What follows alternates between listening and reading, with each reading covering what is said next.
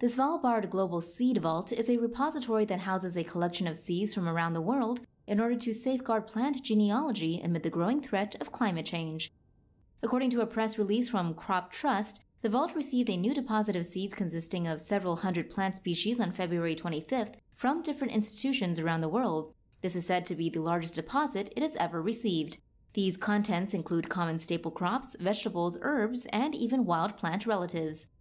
Global Seed Vault's website explains that it has previously received large varieties of rice, wheat, and barley crops, among others. The vault is located on the tectonically inactive Norwegian island of Spitsbergen. It has been constructed 130 meters above sea level in order to keep the seeds dry and to allow easy maintenance in the event of a power failure.